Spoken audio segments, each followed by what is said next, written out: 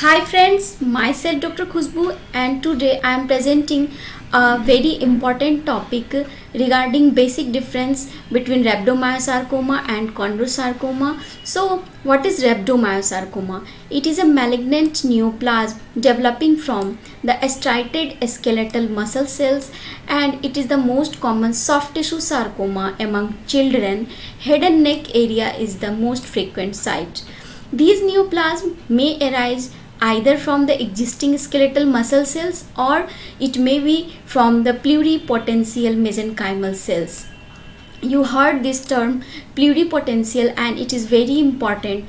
Pluripotential means the embryonic stem cells. As an example, you should have to know what is pluripotent cells. So the embryonic stem cells that are the pluripotent cells, and it have the capacity to divide any kind of cells like neural cells and like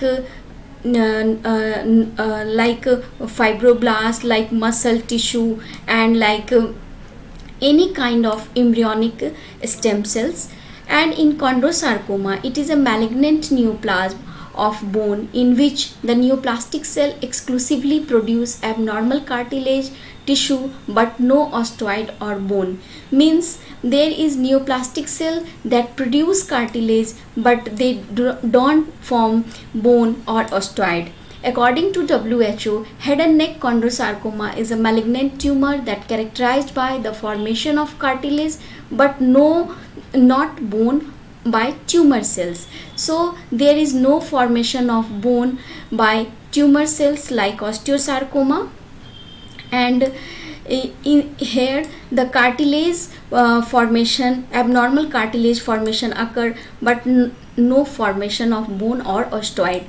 So in the jawbone, nearly all chondrosarcoma arises as de novo malignant lesion without the pre-existence of any benign chondroma.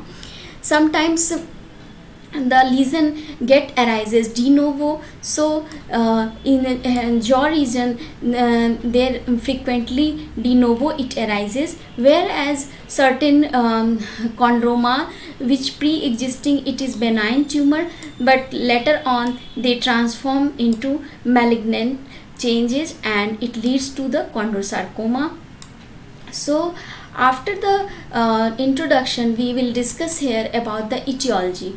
The rhabdomyosarcoma is by inherited genetic change from a parent that put them at a higher risk, and basically it is formed by the translocation between two genes, chromosome 2 and chromosome 13. They are responsible for that, and the moves is creating a PAX-FOX01 fusion gene. It is very important because PAX gene play an important role in cell growth.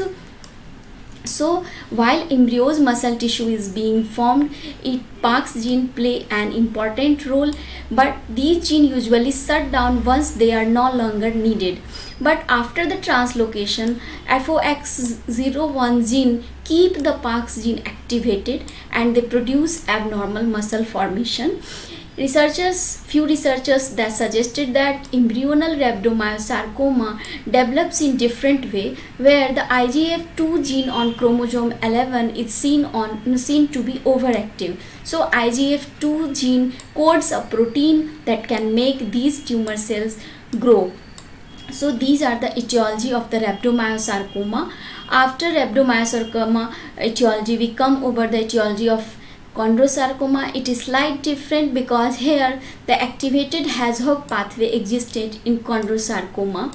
Generally we know that the bone formation, and in bone formation there is endochondral hyaline cartilage in this region, and these from here the bone formation start, and in this endochondral hyaline cartilage get forming the bone, but in perichondrium area there is cartilaginous part is left, and this cartilaginous part is help in the joining the adjacent bone. So in bone formation there is regulatory signaling pathway, that is the activated Hedgehog pathway, and this activated Hedgehog pathway have the positive feedback to produce chondrocytes, and this positive feedback is controlled by the parathyroid hormone releasing protein, and they control by negative feedback. But where these control get disturbed and there is continuous production of the chondrocyte, it will get the oncogenesis of the cartilaginous tissue. In the other slide, we here discuss about the whole other hypothesis that related to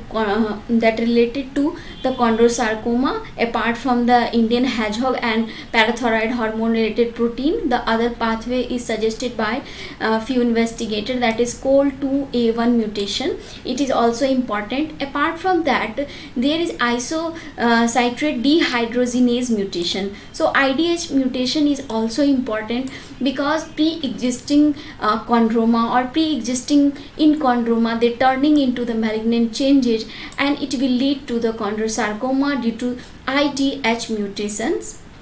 Apart from that, we come over the part of rhabdomyosarcoma. Earlier we know the rhabdomyosarcoma has the skeletal muscle malignancy, and it is associated with certain factors like translocation of gene. But here we are discussing about certain syndrome associated rhabdomyosarcoma like neurofibromatosis, Noonan and Lifrumeno or Costello syndrome. These are the syndrome where they are associated with rhabdomyosarcoma.